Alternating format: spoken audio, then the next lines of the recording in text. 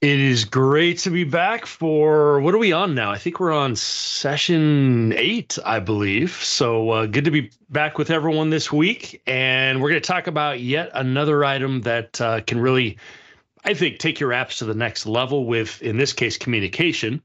And that is sending email and SMS messages. So real quick recap for you. I'm going to run through the demo again. Those that are here every time, you've seen this and you're probably like, okay, Dan, I get it. But for those that might not have made it every time, I'll run through kind of what we're after here in just a moment. So let me go ahead and move on. And what we've covered up to this point in our now 8th session is we started with AI, and that was Azure OpenAI. We talked about how you can bring your own data and chat against that. And all of this is part of a tutorial that we'll have a link to at the end of this. So although I'm only going to have about 15 or so minutes to actually go through this with you, there is a full-on tutorial that you can all go through that'll walk you through step by step. Now, this time, though, we have already covered a little bit on Azure Communication Services and how to set that up in the Azure portal. Very simple to set up. I'll go back there in just a moment. And then last time I actually made a phone call kind of live from an app, to my phone, if you can see that on the camera here. And that was a nice feature if you need phone calling. But the next kind of level of that is, these days, especially my boys, it's like, don't call dad, just send me a text. It's kind of a sad state, I suppose, but it's reality that we do send a lot of SMS. So we're going to talk about how you could do that from a custom app. And that's really what we're after. Now, kind of looking forward, next week, we're going to start a whole new thing. We're going to get into organizational data. And what we're going to talk about here is how you can actually use Microsoft Graph Toolkit to bring in data as users interact, for instance, with a data grid. So we'll talk about that a little bit more starting next week. All right, so for today, this will be our last session on Azure Communication Services. And I want to mention just a couple things. I mentioned that you could do phone calling. You can send SMS messages. You can do email. But you can do more than that, actually. You can set up full-on call centers, literally, with this technology, and they have that available. But you can also do things like audio-video calling from an app. You could add live chat capabilities. Pretty much if it's communication, this is going to support it in general. So check out the docs. They actually have some really nice quick starts. I'm going to show you one of those in just a moment here with SMS that'll really help you get started with this. So with that, let me go ahead and run back to our demo app. And again, some of you have seen this a bit, others may not have, but let me just walk you through really quickly. So first off, here's where we are on the tutorial on the sending email and SMS.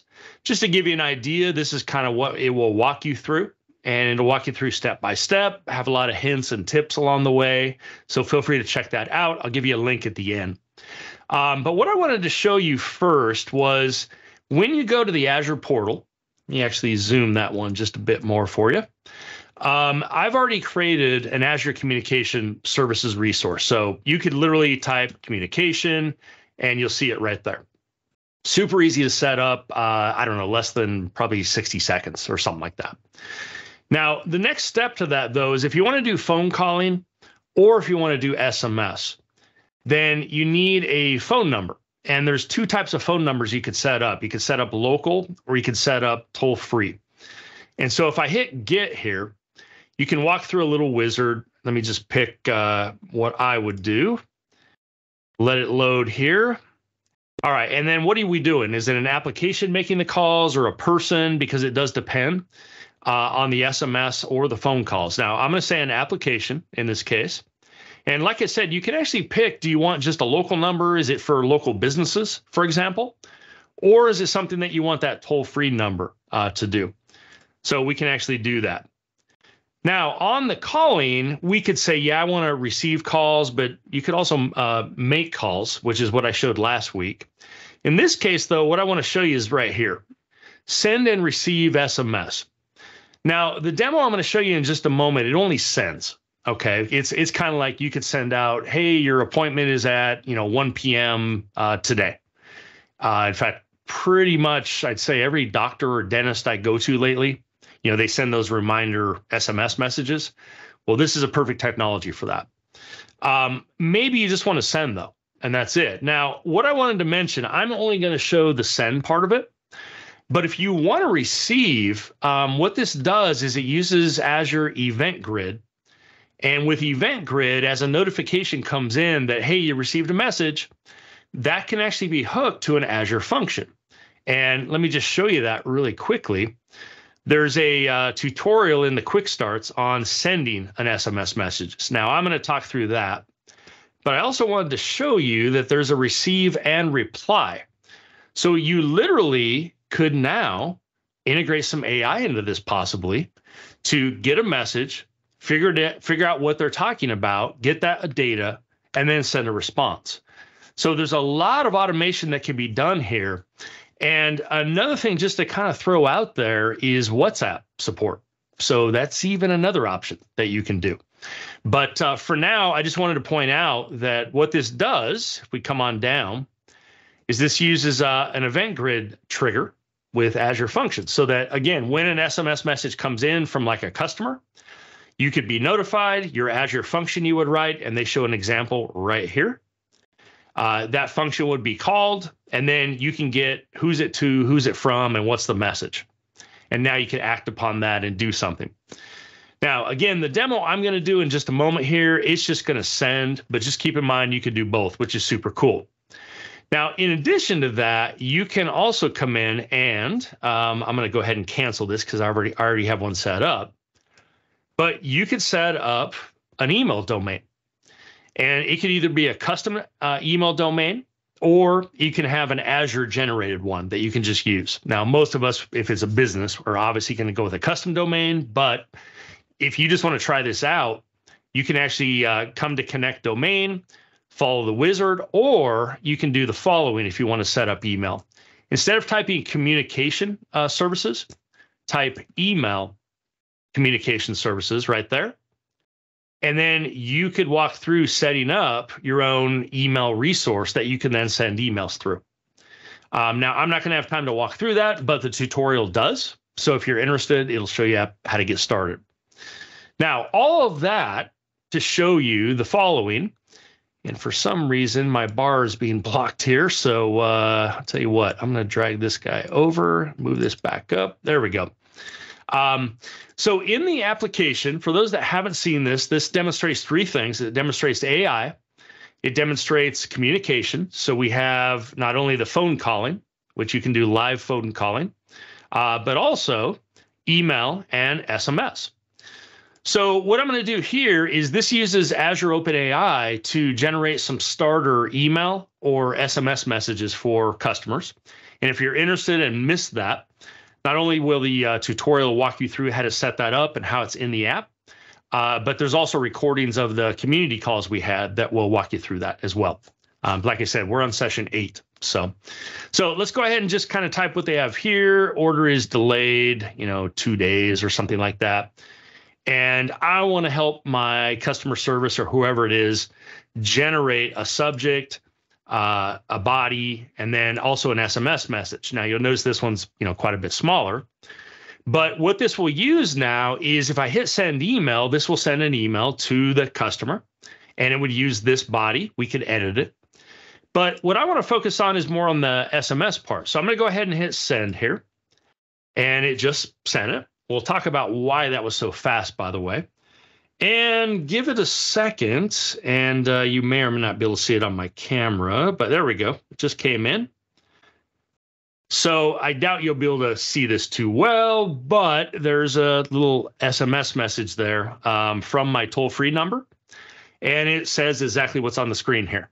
It says, "Hi, Jane, your order's delayed. We apologize for any inconvenience, blah, blah, blah." All right, so that's kind of what we're talking about is what if you want to integrate that type of functionality into your app? And keep in mind, you could even have them respond to that potentially. You've all probably seen with like doctors, for example, physicians. When I get mine, typically it'll be like, 1 for confirm you can make the appointment, 2 if you want to cancel or some other scenario like that. Well, you could actually build that in as well to automate that process with Azure Communication Services. All right. So now that we've seen that, let's spend the remaining about 5 minutes or so kind of walking through. So what's going on here?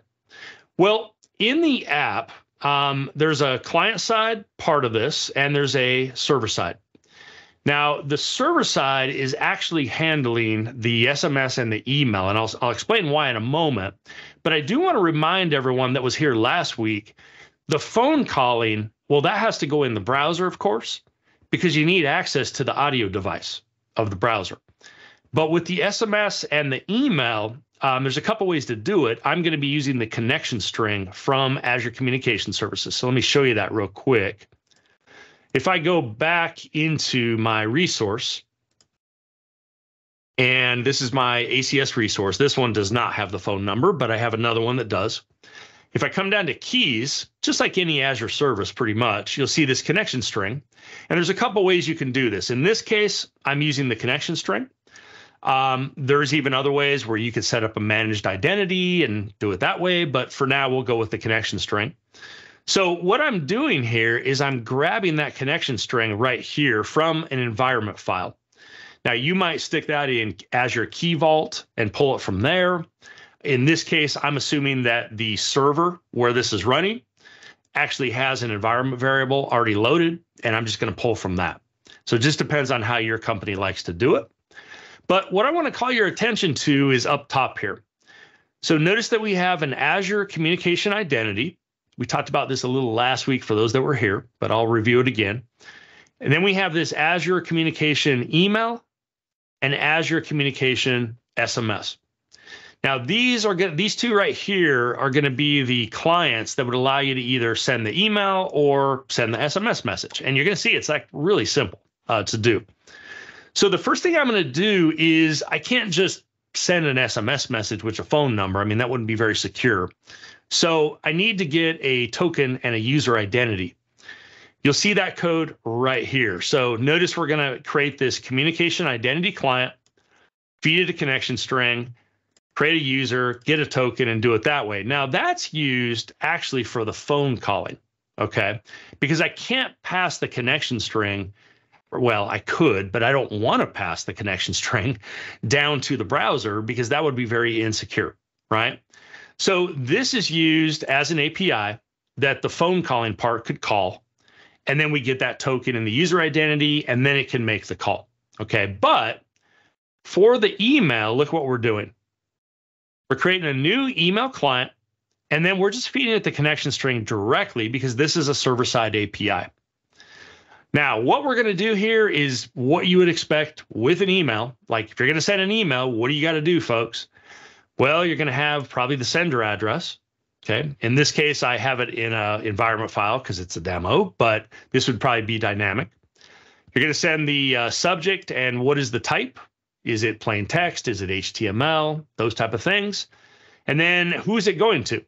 Well, the to takes an array. And of course, you could have multiple recipients. And you could do BCC and CC and all that fun stuff too.